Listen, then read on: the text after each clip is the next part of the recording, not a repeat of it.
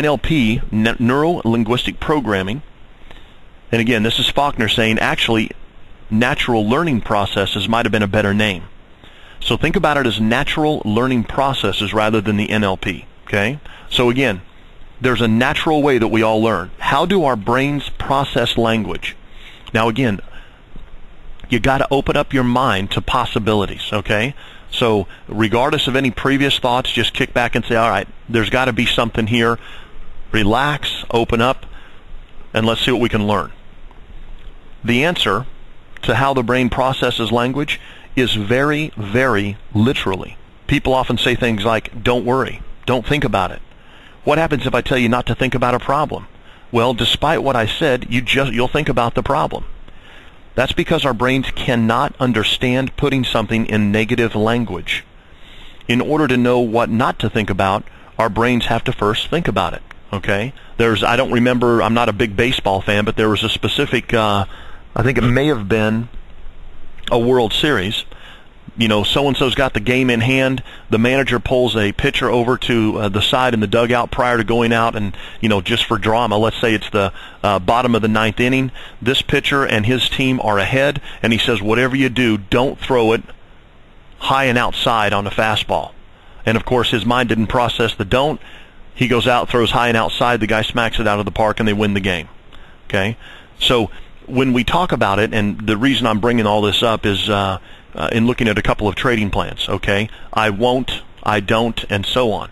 We want to make sure that it's first person, it's positive. So your mind does not understand don't. It can't process that information, okay? Consider the example of experienced traders telling new traders, don't worry about the money, don't think about the money. Although that may sound like good advice, what's going to happen? The new traders will repeat the phrase to themselves until they're literally obsessing about the money, because they don't process the don't side, especially at a subconscious level. Okay, so remember, focus on the trading plan. Okay, when I follow my rules of engagement. When is a presuppositional phrase. I am presupposing, as are you, when you make that statement about yourself, that you are doing it. It's not a question of if, okay? That's presuppositional, presupposing. Okay, so when we look at The Secret as an example, or go down to a car dealership today as soon as we get done and test drive an automobile. Not any old car. Go test drive the automobile that you absolutely see yourself in, if that's something that's important to you. And I want you to think about what the dealership will do. Obviously, they're going to pre-qualify and they're going to go through all this stuff, but then they want you in the car. And if you're anything like me, I tend to be visual, okay? So think about a couple of the modalities that are addressed. I sit in the car. That's obviously what? Kinesthetic. Feel. There's olfactory. I smell the smell of new leather, which I absolutely love. Okay? I take the car out on the drive. There's auditory. I hear the sound of the engine. Okay? And if I'm driving fast enough, I might even hear the sound of the tire screeching as I cruise around a corner. But what I'm looking for in a car, they want to make sure that I experience that at a specific level. Then I attach my desire for that to each one of those. And again, if you do that enough, you can go back in and you can recall the feelings that you had by creating that neuroassociation to that auditory, that visual, okay, how that car looks. I'm telling you what, I went down and test drove the Porsche Cayenne Turbo. And in my opinion, there's just nothing finer. I mean, that car sounds like it's a rocket ship ready to explode right when you start it.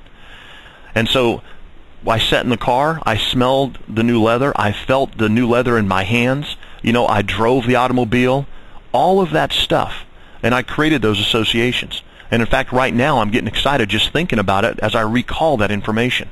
So understand the link that is created, neuroassociation, regardless of what that external stimulus might be. Now, we can choose what that stimulus is, and then we have the benefit also of choosing what association we're going to attach to it. Okay, so if I see a chart and I see red candles and the market's headed south, RSI's oversold in support 1, if I feel fear, I can eliminate that fear. I can turn that into excitement, but it requires choice and it requires repetition. If I had bought that mistakenly 3 times previously and all 3 times I'd been stopped out, or if I had done it 1 time mistakenly and then the next 2 trades were just losing trades, I may have installed short-term fear. And that might be all it is that needs to be done in order to stop me from trading that next signal. The next time the market rolls down, hits that area, visually I see it. I see the RSI buried. I see the red candles on the chart. I see the support 1 pivot right there. And when I see all of those things, remember it's 100% visual at this point, I feel what I felt as a result of buying it the last 3 times. And the result, the 3 prior times, had been losses. I've attached losing equals pain. I've created that neuroassociative condition in my mind, and thus this time I respond based on that new data. And this time I missed the winning trade. Now I beat myself up because I didn't follow my plan. And you can see how that can just go over and over and over and over. Okay? Some traders trade because they like the excitement of trading. Okay? Don't do it that way. But understand the importance of this. So back to the Porsche. He sends me an email thanking me coming down for the test drive. And in this email is a link.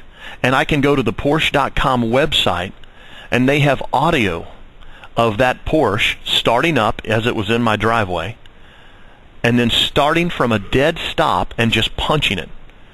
And what do I do as soon as I get that email? I sit here and I play that thing over and over and over, and I feel just like I felt when I was driving the car and had the same experience. Now, am I in the car right now? I am not. Do I feel the same way I felt when I was in the car? Pretty close. Now, we take a look and let's move forward.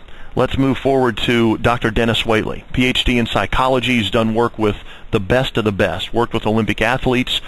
He's worked with, obviously, CEOs of corporations, understands the process about creating this type of stuff.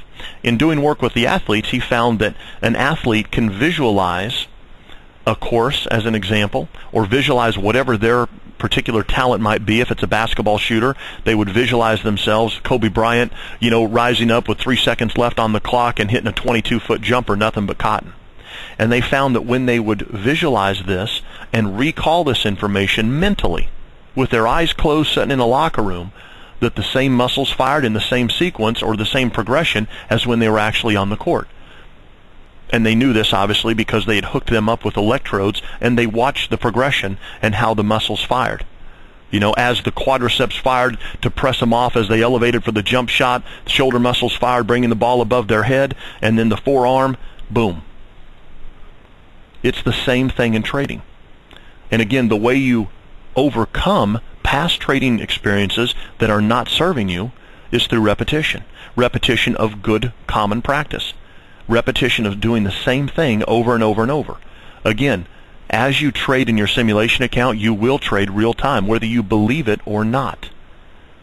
That is just the truth. So trade your simulation account exactly as you intend to trade your live account.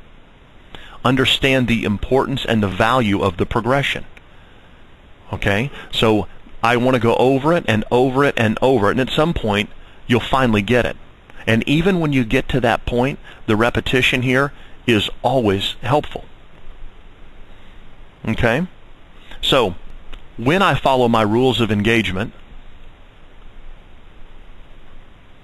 the money will follow.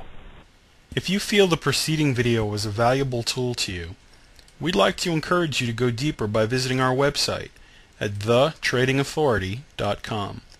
Click on the free live room trial button to receive over 2 hours of exclusive trading psychology videos and 1 entire week of live coaching and mentoring with master trader Todd Brown as he demonstrates his exclusive dynamic structured trading system live. Simply fill in your name and email address and wait for the logon instructions to arrive. Don't wait to take control of your trading education. Take advantage of this free offer now.